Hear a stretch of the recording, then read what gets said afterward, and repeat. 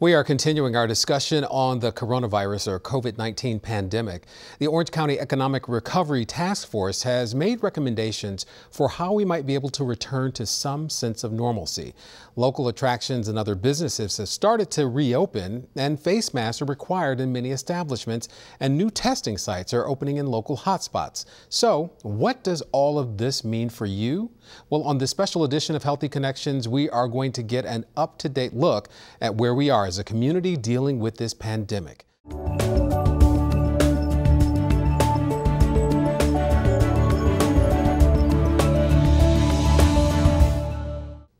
Our first guest is the Economic Development Administrator for Orange County Government, Eric Ushkowitz, and he's here to give us an overview of the CARES Act funding and how it can help small businesses. Eric, thank you for joining us, and can you give us an overview of the CARES Act funding and who it's benefiting here in Orange County?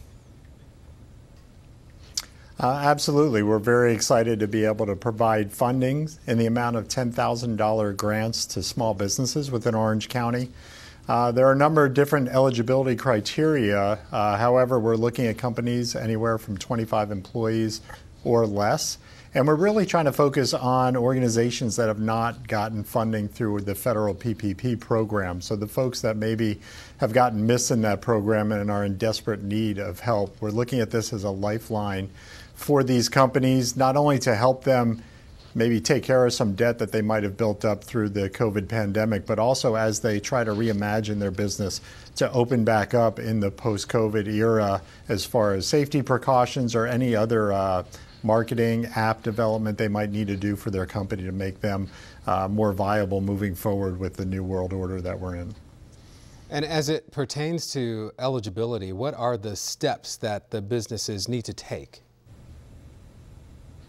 So a business, what we'd like them to do is go to the OCFL.net website under Orange Cares, and the small business program is in there, and it lists out the eligibility criteria and also the documentation that's needed, because that's a big issue. There are a number of documents that need to be uploaded to the portal in order for an organization to apply. So if they go to the website, they'll be able to see exactly what's there. And we even house some of those documents that they can download themselves if they don't already have them. And then they should definitely check out the frequently asked questions, because those are some of the questions they may have based on not only eligibility but the process in general that they can get answers to before beginning. Once they do that, they can go ahead. There's a link there for them to apply, and that will take them to the application portal where they can submit an application and start the process. And how about individuals and also families or social service organizations? How would they access CARES Act funding? So that would be a separate program. Also on the same website, you would just click the individual application, and same process. They've got the eligibility requirements there as well as frequently asked questions, even a little video tutorial on how to apply. So is the website the only place that they can find information about the CARES Act? If they want to find out more, are there other federal websites or any other resources for them as well? So outside of the programs that Orange County is running, there are other federal programs. If you go to the Orange County website under the COVID-19 section, there are a number of resources, not only for businesses, but also individuals. So if they don't qualify for Orange County specific small business and individual programs, there are other programs and links to other programs listed on the website to help support our citizens. And because of COVID-19, the economic development has taken a hit here in Orange County. Anything else you'd like to add about the climate of business here in the county? Yes, obviously we have a very large tourism hospitality industry that's been hit very hard as visitation has been cut down, flights in general, people traveling to the area. In other times when we've had, whether it's a hurricane or 9/11 or a recession, it's typically that industry that has led us out of that downfall. And then we feel like that will happen again. It's a matter of when, not a matter of if. So we're very optimistic about the opportunity for that industry to rebound. There are also other industries in the community that are thriving, tech-based industries that can help overcome and mitigate some of the issues due to the COVID-19 pandemic. So I'd say that Central Florida and Orange County, they were hit very hard by this, as has the rest of the country. But I think we'll be quick to rebound, and we're looking as an organization and as a department to put programs in place moving forward that'll help our companies come out of this stronger and better and safer. Well, Eric, thank you for being with us today and shedding light on how we can find some help in this COVID-19 era. Thank you. Thank you. And we'll be right back with more. Stay with us.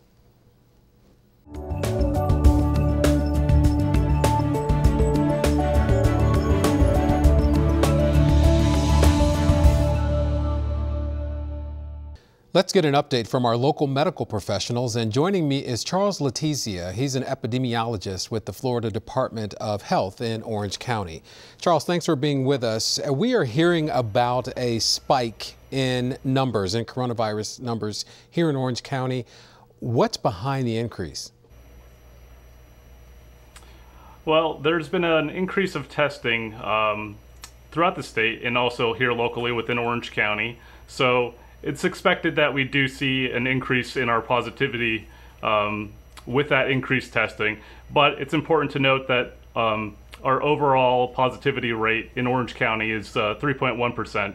So as we're increasing testing and increasing access to that testing, we do expect to see those some increased cases. But again, the overall positivity rate has remained at about 3.1%. Also, do you think that people have become complacent when it comes to social distancing and mask wearing? Is that something we still need to be vigilant about? Certainly, people in the community should continue with those universal precautions.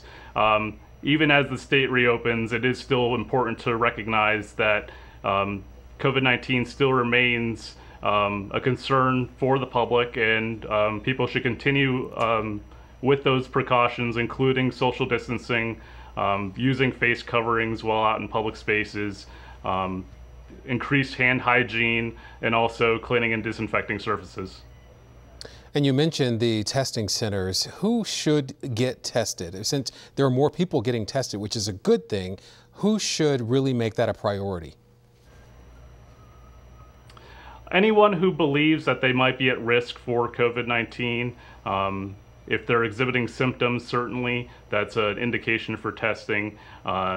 Those that are within the healthcare community are, of course, are also people that we want to focus on getting tested, and as well as anyone who's in a vulnerable population, such as the over 65 population and anyone with a chronic health condition. And when you talk about dealing with people who may have been exposed, what is it, the contact tracing, what is it about, and how does contact tracing help us to sort of stem the curve of infections?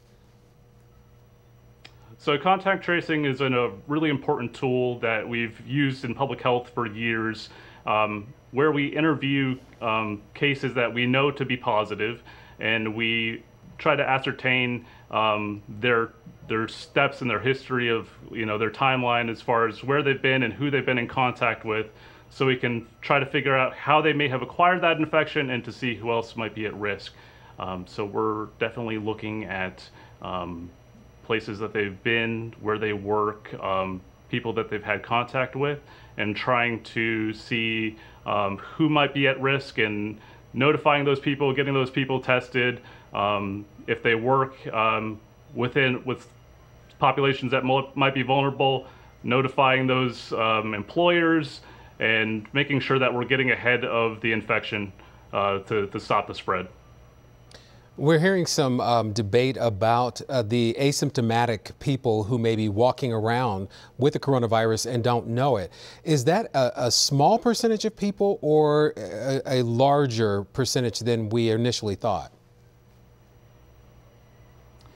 There is some debate about the infectivity that might occur with asymptomatic cases, but we definitely know for sure that it is possible to spread infection while you're pre-symptomatic, meaning we generally consider people to be infectious within the 48-hour time span before they develop symptoms. So even if someone is not exhibiting symptoms, it is still, again, important to follow all those universal precautions, including those face masks, the social distancing, and all that, because you could end up developing the infection in showing symptoms, but still that 48-hour time period before you show symptoms is still when you might be contagious to others. So we still want to make sure that people are acting in a way that makes sure that they're not spreading COVID-19 to anyone else. So if you were to test negative for coronavirus or COVID-19 and you found that, okay, I'm good, what should you do to make sure that you stay that way? Again, if you are negative for coronavirus, that's great news, but that's just a snapshot in time. So you want to make sure that you continue to follow all those precautions with face coverings, social distancing, and hand washing, and staying home if you can as much as possible. So that way you're limiting your contact with people who might have coronavirus. And if you do have an infection, limiting the number of people that you could expose. Well, Charles, thank you for being with us, and thanks for being on the front lines of this pandemic and keeping us informed. Of course. Thank you very much. And we'll be right back with more. Stay with us.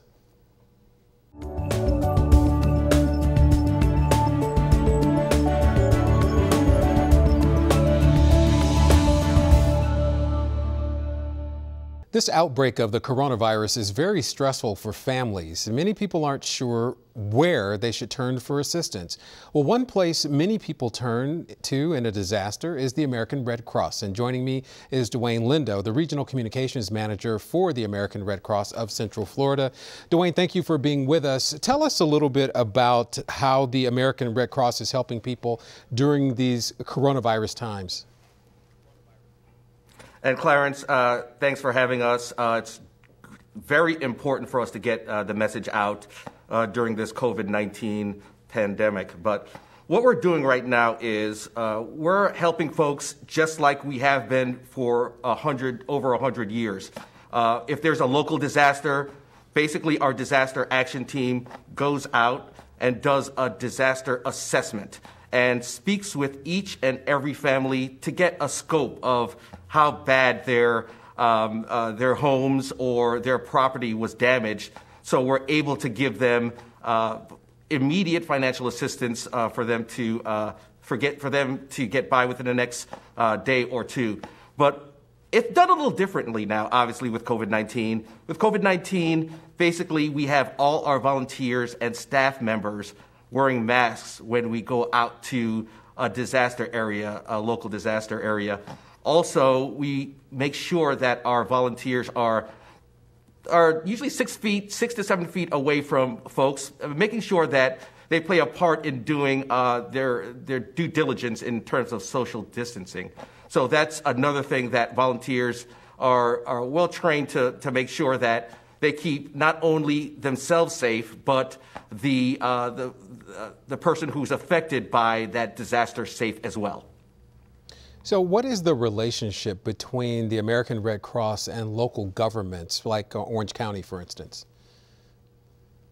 Well, absolutely. So between Orange County, Osceola County, and Seminole County, we work very closely with these government agencies to make sure that everyone's on the same page when it comes to congregate shelters in this particular environment, specifically the hurricane season now. If there is a hurricane that happens and people are displaced, local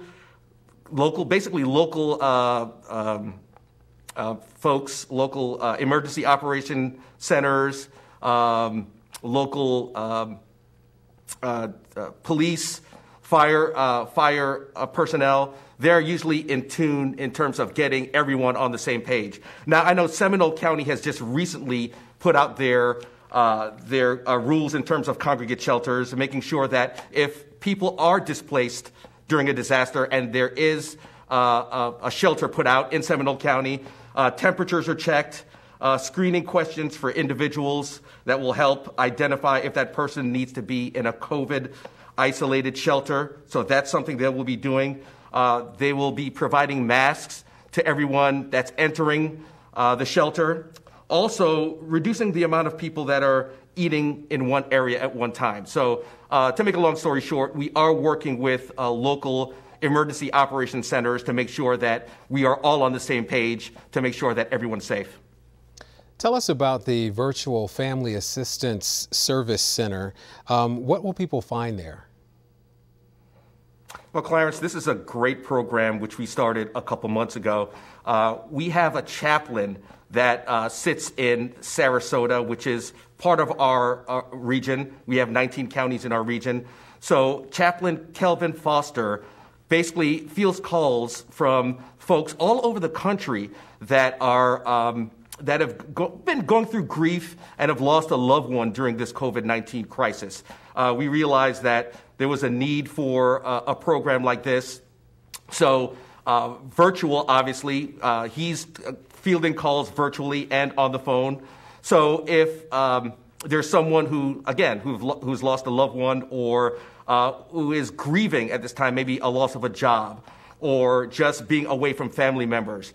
This chaplain, who is been in the business for 20 years, he works at hospitals and he works at a local fire department. He's able to speak with these folks and empathize and sympathize with them in terms of what they're going through. And I just may add as well that this particular chaplain has lost 5 loved ones of his own, 5 people in his own family to tragedy. So he's able to empathize with the folks that he feels calls from. And again, just to reiterate, this chaplain takes calls from all over the country. So he's able to speak with them, connect with them, and try to help them in any way he can.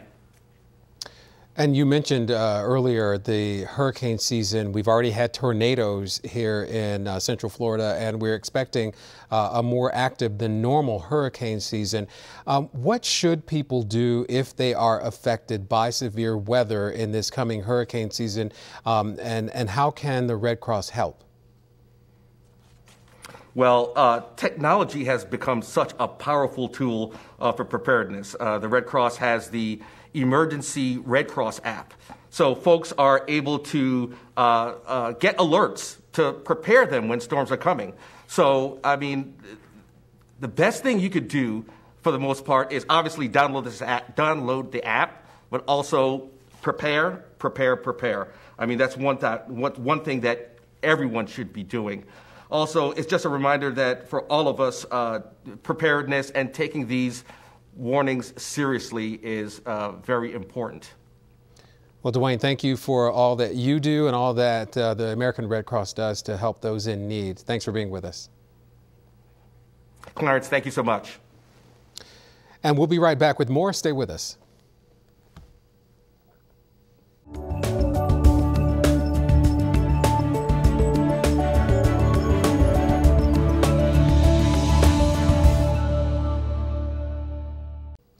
We've heard from a variety of leaders today working to keep us informed about the coronavirus, from local government, the medical community who's on the front lines dealing with this pandemic, and organizations who continue to serve this community. We are also here to help you keep making those healthy connections. Stay safe, everyone.